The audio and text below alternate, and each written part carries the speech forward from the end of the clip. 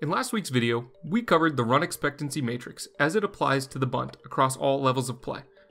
I got some awesome feedback from you guys asking me to break down how run expectancy can be used to make better decisions on the base paths as well. So that's exactly what we're going to do today. When should you steal in order to optimize your chances of scoring runs, and how can this data help you make those decisions? All that and more covered in today's video. Welcome to Simple Sabermetrics, the brains behind baseball's latest data-driven revolution.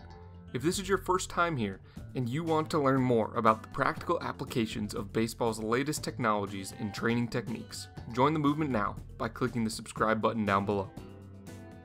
So first and foremost, we are going to cover what run expectancy is.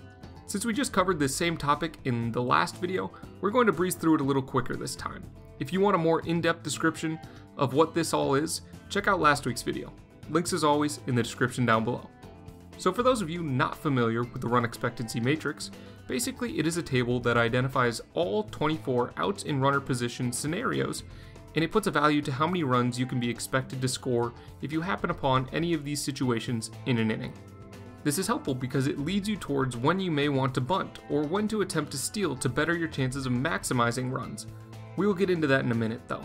Today, we will be looking at it through the lens of stealing bases, and it's important to note that since the days of the 80s, when numerous players were nearing the 100 mark on stolen bags throughout the year, we have begun to see a dramatic decrease in the number of stolen base attempts. But on the other side of that coin, we have also seen a large increase in the rate that stolen base attempts have been successful. My reasoning for that is at the end of the video, so be sure to stick around. As a hint, it definitely has something to do with this chart over here. We will go into more in-depth examples here shortly, but to give you newcomers an idea on how this chart works, imagine you have a runner on first base with no outs. You are expected to score about 0.8 runs that inning. Now, if you successfully steal a base, the average number of runs you are anticipated to score hops just over 1, and that's awesome. But what if your attempt isn't successful? Well, it could end up hurting your chances of scoring a run that inning, which makes logical sense, right? But with these historical numbers, we can then define when attempting to steal a base is worthwhile compared to times when it may not be worth the risk. Let's take a look. So, starting with our previous example, let's imagine a player on first base with no outs.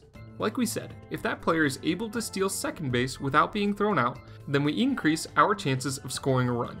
However, if he's thrown out, we worsen our chances significantly. In the next few minutes then, we will dive deeper into what makes stealing bases worthwhile, because there is quite the difference between your odds of scoring a run with no one out and a runner on second, and 1 out and no runners on. And the first and default answer to that question is an unsatisfactory "it depends." But don't worry, we're not going to stop there.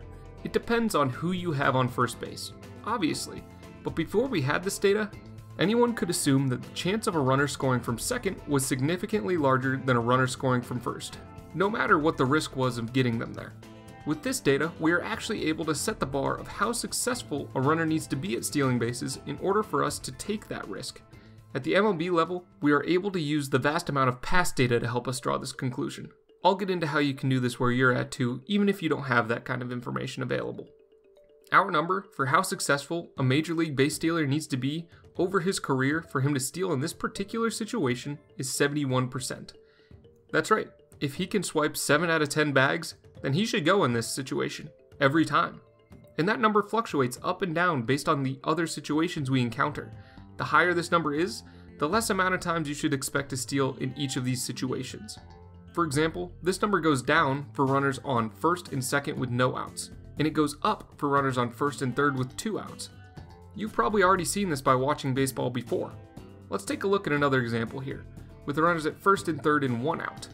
The minimum successful stolen base percentage you need to advance the runner on first to second base would be 78%. In other words, you need to be sure that this runner can swipe that bag 3 out of 4 times.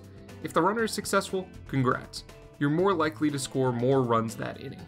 If he's not, you've significantly lowered your chances at scoring even a single run that inning. That's how important it is to make sure that you're confident in the guy who's stealing that base. Hopefully that example gives you a better idea of why we saw an increase in the successful stolen base percentage, because in this scenario, it's much more risky to take that bag than it is to stay put, but that doesn't mean you shouldn't ever do it. So what do these percentages look like in all of the other common base stealing scenarios? Well, thanks to a blog post by Jonathan Ashbrock, we have all of those answers. Of course, links to that post are in the description down below.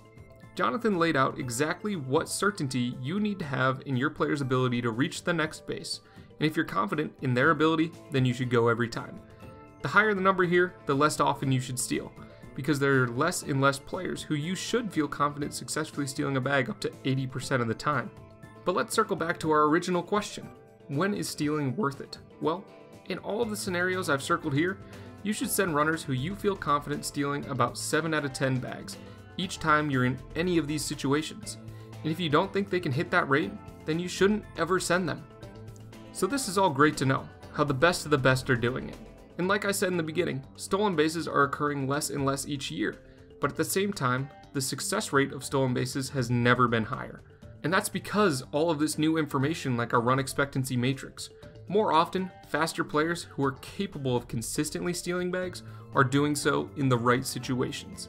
And at the same time, the slower players who haven't seen as much success are just being told to never steal, because the odds are the outcome will negatively impact the team's ability to score runs compared to them just being moved by the hitters behind them in the lineup.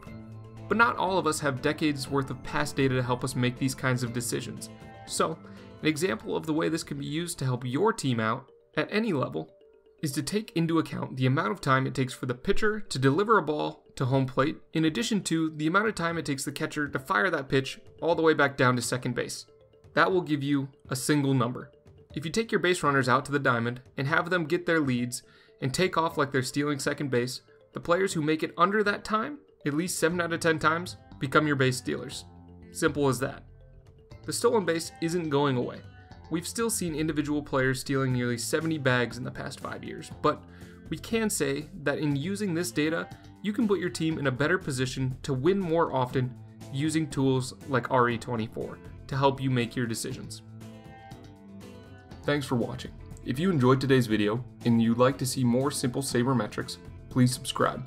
Click the video on the left for more baseball animations, or the video on the right to check out my new vlog. Leave a comment and a like down below to show your support, and I will see you next Wednesday with a new baseball animation.